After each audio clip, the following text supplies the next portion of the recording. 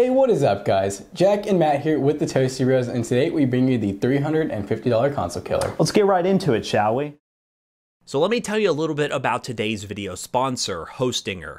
Hostinger provides fast and affordable web hosting to the masses, and starting at only $1.45 a month for their basic web hosting plan. What we love the most about Hostinger is the amount of performance you're getting for your money, because you know here at the Toasty Bros, we're all about the best value for your dollar when it comes to our gaming PC builds and really anything that we do with this channel, and Hostinger is a great example of that. Even their premium web hosting plan comes in at under $3 a month and gives you access to unlimited bandwidth and unlimited email addresses. If you're a small business or let's say a YouTube channel trying to improve your online presence, Hostinger is honestly a no-brainer. With the ability to build or migrate your existing website using WordPress or build a brand new easy website using their built-in website utility with all their custom and modern templates that you can choose from. Here at the Toasty Bros, we're looking to expand our online presence by building a website that represents what we're trying to do on YouTube, and in the coming weeks we will be revealing our brand new website to showcase exactly what the Toasty Bros are all about, and we're going to be using Hostinger's service to build a really awesome website, so stay tuned for that once the website actually goes live. Hostinger doesn't just provide web hosting. If you're somebody who's looking to expand into cloud computing,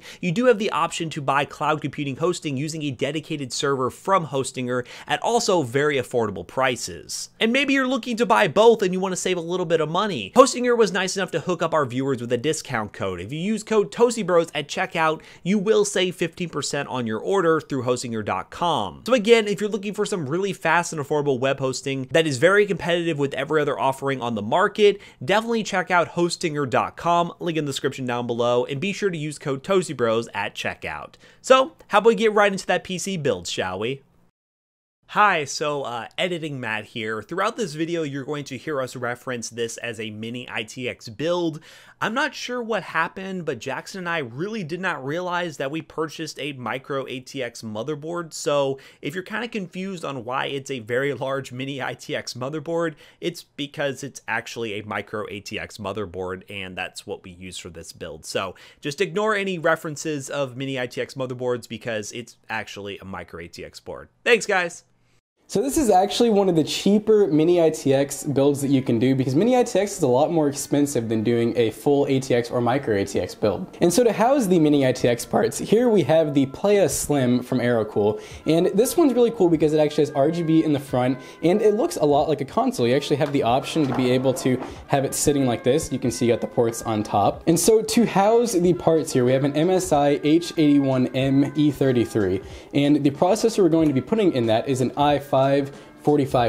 This is a quad-core Intel CPU, and this will definitely be able to keep up with most modern consoles. So here we have two 4 gig sticks of basic DDR3 memory. So we actually had to get a low-profile 1050. This is about the best card you can get besides a 1050 Ti, but it didn't really seem like it was necessary to spend the extra $30–40 just to get a Ti, so 1050 low profile, you're kind of limited to that. You actually have to put the low profile bracket included on there as well. And for storage, really any 120 gig SSD will work just fine, but this is a PNY 120 gig SSD. This will house Windows on it. You always have the option to put a 3.5-inch hard drive in it as storage.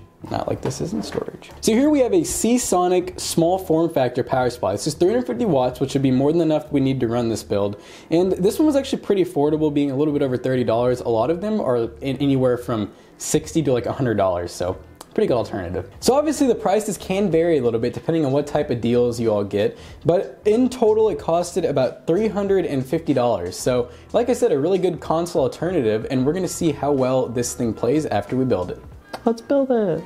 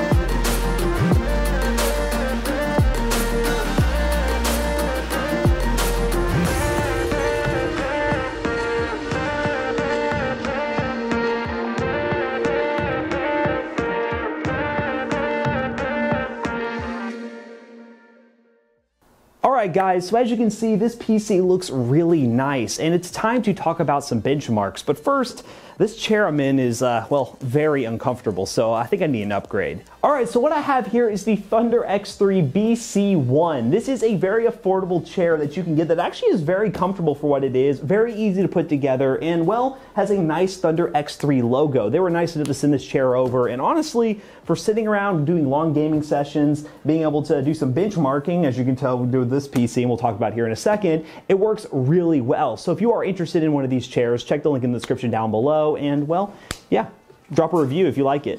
Alright guys, so now it's time to do some benchmarks. This PC for $350 actually performs pretty well for being a mini ITX system, and the Aerocool Playa Slim is a really nice case that resembles a game console, and it fits mini ITX and micro ATX motherboards if you do choose to go with that option. In games like Counter-Strike, Black Ops 4, The Forest, and some other titles, you get 1080p medium to high settings with a very respectable frame rate. The limiting factor in this system is the 1050. The CPU can actually handle a higher-end graphics card, but again, since this case only supports low profile GPUs, and really the only other option we could go with was a 1050 Ti low profile, which at the time of recording this video was a lot more expensive than the standard 1050s and really wasn't justifying for the purchase. So we opted for the 1050 to make this a good budget system, but if you did want to get better performance numbers as seen on screen, you can go with the 1050 Ti and pair it with this same CPU combo. Overall, we are very happy with this system considering the form factor and how this can make a really good home theater PC that does look like a console. You can do things like live streaming content from like Netflix, YouTube, and everything, and also play some games on the side with the controller. A lot of indie titles will work perfectly on this, and it can just be your Windows console that you can have in your living room and have a really good playable experience. So I guess I'll bring Jackson in here to do the outro real quick. So we hope you guys enjoyed this video, and as always, don't forget to like, comment, and subscribe. And hopefully we will see you all in the next one. Bye-bye. Zach, you're fired. Add that in.